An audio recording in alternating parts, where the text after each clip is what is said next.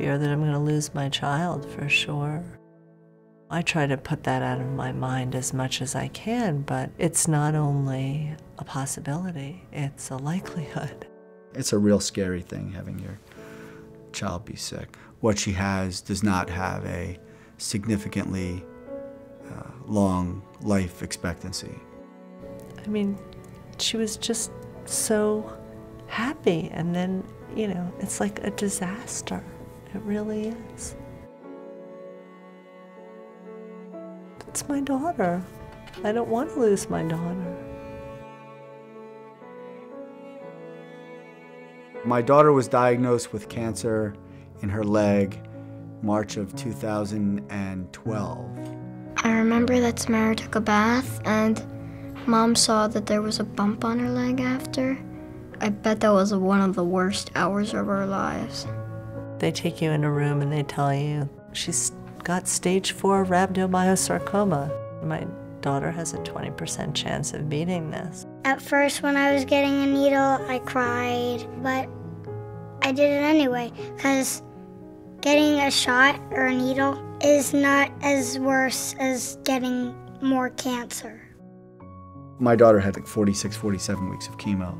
I don't think there's a moment in there when you're like, wow, this is not so bad. I think it's just a function of, you know, tolerating it. It's very quiet on the oncology floor.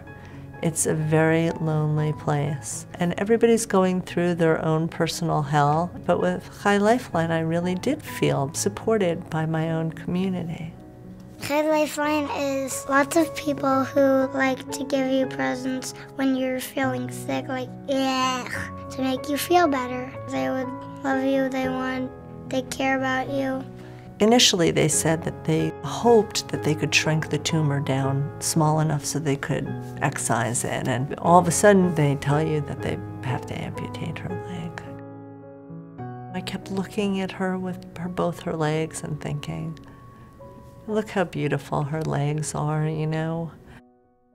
We went in for the surgery, but before she went under, she went to the nurses' station and she started singing for the nurses. Come on, baby, you can do it.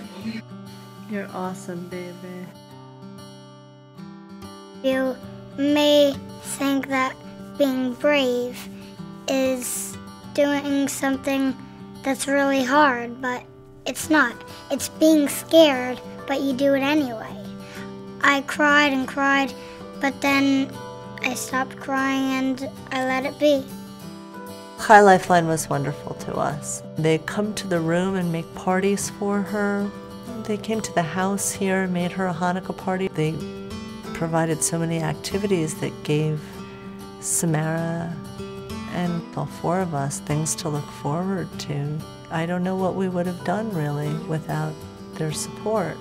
There's something called Camp Simcha, and it's a camp for kids that had cancer.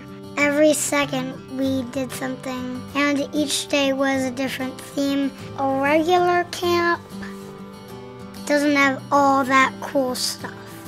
She loved camp so much. She had the best time. I mean, she got to make friends who were also battling cancer, so she didn't feel so alone in it. I was upset that I'm different from everyone else, but I learned that being different from the others is like being special, like being unique.